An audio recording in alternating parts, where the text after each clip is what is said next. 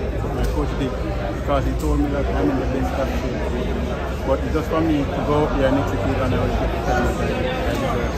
9.86, looking very calm and composed, dismissing Fred Kerley. What can we expect from you in the next round, seeing that you say you're in good shape? Well, it's actually built my confidence that I can do great things at the end of the championship. So it's just to take it round by round because this is just the first round. So I'll actually take it one at a time and see what happens in the final. You had some challenges this season, but you were cautious in terms of how you were preparing for this event. Everything is okay now, you're firing all cylinders?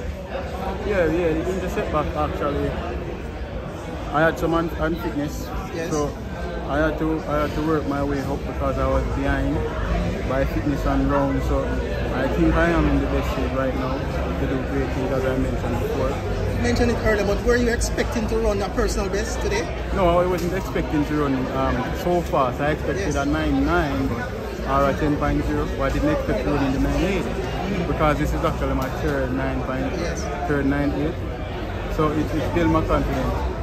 Tell me something, the track seems to be a bit fast. You know, when I went on it, I don't know, but from your end? Well, from my perspective and yes. in training, yes.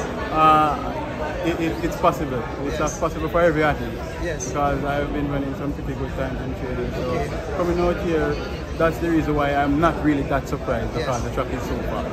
Well, don't tell anyone how fast you're going to go next, but just keep that in with you, that secret, and all the best for the rest of it. Do you feel like you're getting a lot more comfortable kind of competing at the Olympics, championships now? Yeah, I'm becoming a lot more confident because each World Championship actually teaches you and you learn from your mistakes, which is taught you something that you can improve on in another championship. So everything is working into God's plan. So everything is going good so far.